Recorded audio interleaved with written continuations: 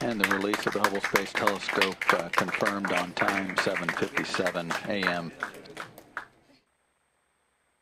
And Houston, Hubble has been released. It's safely back on its journey of exploration as we begin steps to conclude ours. Looking back on this mission, it's been an incredible journey for us as well. I think it's demonstrated the triumph that humans can have when they overcome challenges that have presented them.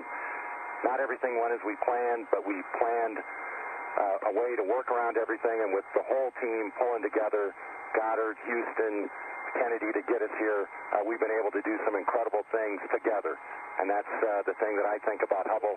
We've done it together, and now Hubble can continue on its own, exploring the cosmos and bringing them home to us as we head for home in a few days. Thank you. Houston copies. Thanks for those words, Scooter. Congratulations on a great series of spacewalks, and it's wonderful to see Hubble, the most famous scientific instrument of all time, newly upgraded and ready for action. Thanks to you.